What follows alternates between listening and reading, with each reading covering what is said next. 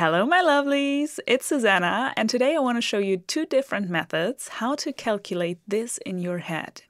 We don't need a calculator, I promise, but first of all I want to show you what we're not allowed to do, because I can imagine that some of you might say, hey, we have a 42 here, we have a 42 here, we just cancel it out. But the thing is that we have a plus symbol here, and every time you have a plus or a minus, that means that this whole thing belongs together and we are not allowed to just cancel things out separately. This would only be allowed if we had a multiplication symbol here. Then it would be okay, but it's not the case here. So let's take a look at the first method, how to solve this properly.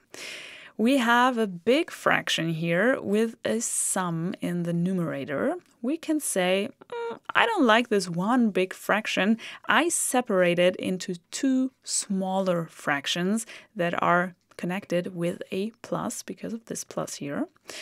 The denominator is 42, that doesn't change, also here 42. And in the numerator we have the first part of the sum here, the 42 squared. And here in the numerator we have the second part of the sum, just the 42. And now it's easier to take care of the individual fractions here, the smaller fractions. Here we have 42 squared, which is nothing else than 42 times 42. So now we have the multiplication symbol and are allowed to cancel out the 42. We learned this. So the 42 is what is left, plus, don't forget this one here, 42 divided by 42, which is just 1. So as a result, we have 43 and have solved this problem with the first method, but I promised you to show you a second method, and I'm curious which one you like more. We can also say, yes, we have a sum in the numerator, and in the first part of the sum we have the 42, and in the second part of the sum we have the 42 as well, so we can extract the 42 out of this sum. Let's do it and see what happens then. Okay, 42 extracting and put parentheses. What is left in the parentheses then? We have the plus. Okay, we put it in here already. We want to extract the 42. What is left in the first part then?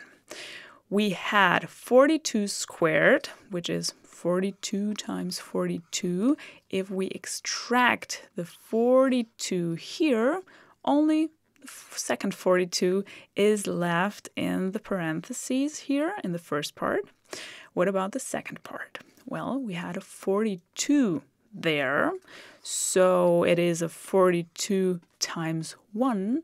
If we extract the 42, then only this 1 is left here.